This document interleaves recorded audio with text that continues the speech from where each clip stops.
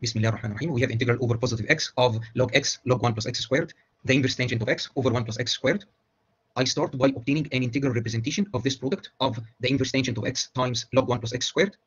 Consider positive x and the integral omega, which is integral y from 0 to 1, 2x log 1 minus y over y, divided by 1 plus x squared y squared. Let's do the change of variables. T equal to 1 minus y over y, which means that y is 1 over 1 plus t.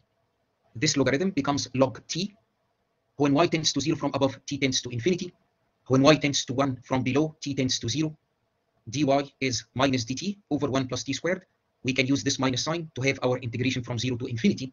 After simplifying, we get integral t from 0 to infinity to x log t over x squared plus 1 plus t squared. The denominator can be written as 1 plus t plus ix times 1 plus t minus ix.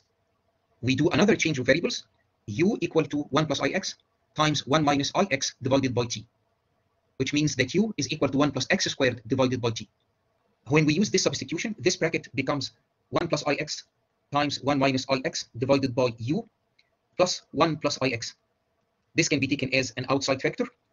We are left with 1 minus ix over u plus 1.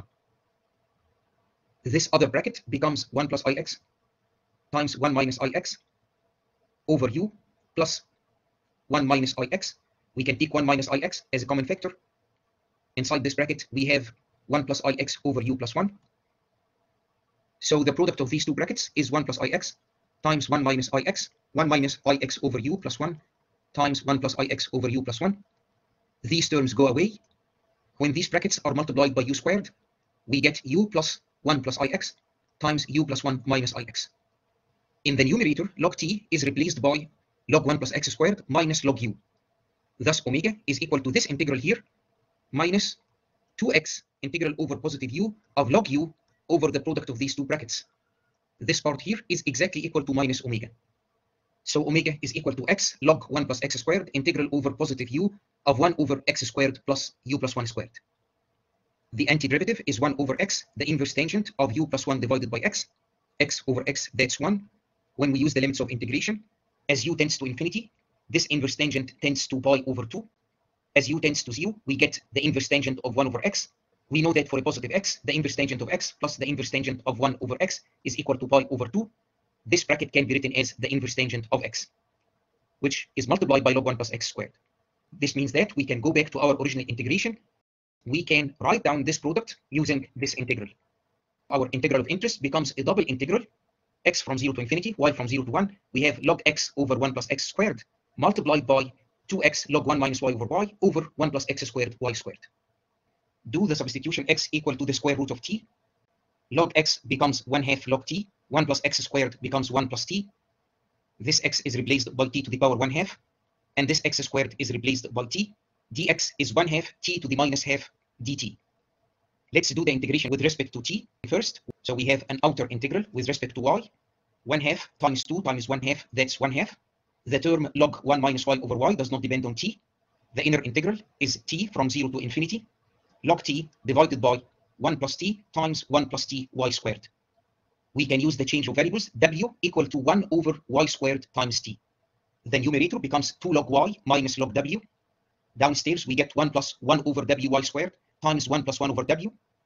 dt is minus dw over y squared w squared. Multiplying these two brackets by w squared, we get w plus 1 over y squared. The other bracket is w plus 1. If we split this integral into two integrals, we get 2 log y over y squared integral over positive w of w plus 1 over y squared minus integral over positive w of log w over w plus 1. When this bracket is multiplied by y squared, we get 1 plus wy squared. This part here is minus I of w. This integral as a function of w is 1/2 of this quantity. We can do partial fractions. The antiderivative is log w plus 1 over w plus 1 over y squared. As w tends to infinity, the argument of the logarithm tends to 1, log 1 is 0. If w tends to 0 from above, we get log 1 over y squared, that's 2 log y. 2 log y times log y, that's 2 times the square of log y. In the denominator, we have 1 minus y squared. So our integral of interest is integral y from 0 to 1, log 1 minus y divided by y, log y squared divided by 1 minus y squared. We can write log 1 minus y over y as log 1 minus y minus log y.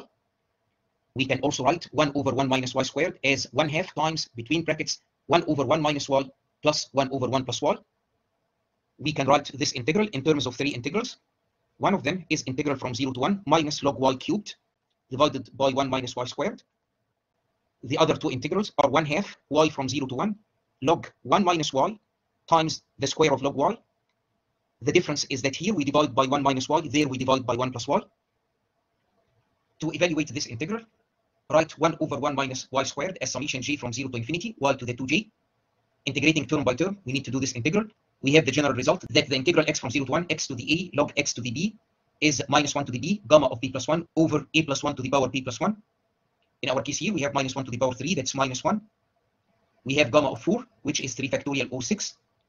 We need to divide by 2j plus 1 to the power 4. This summation is zeta of 4, 1 minus 1 over 16. Zeta of 4 is pi to the power 4 over 90. This integral is pi to the power 4 divided by 16. We have previously obtained these 2 integrals. Adding the results, we get that the integral of interest is 47 pi to the power 4 over 720 minus log 2 to the power 4 divided by 12 plus log 2 squared times pi squared over 12 minus 2 times the polylogarithm of order 4 with argument 1/2.